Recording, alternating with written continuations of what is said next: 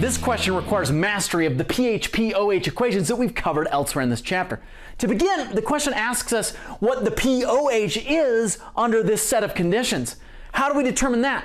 Well, it helps to remember this equation that pOH plus pH equals 14.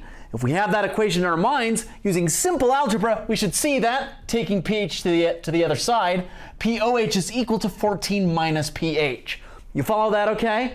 With this in our minds, you can see that if we can take the information given and use it to identify pH, then we could take pH and insert it into this equation. 14 minus that equals pOH. You see where we're going? So what have we been given? We've been given the hydronium or H3O plus concentration in this set of circumstances.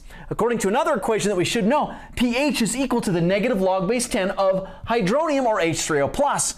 Thus, we can translate that over here to negative log of the hydronium concentration, 3.98 times 10 to the minus 3. I threw that in my calculator earlier, and I determined that this number, and don't forget your negative sign here, comes to 2.400. Here is our pH. I'm going to take this number and insert it back up into this equation.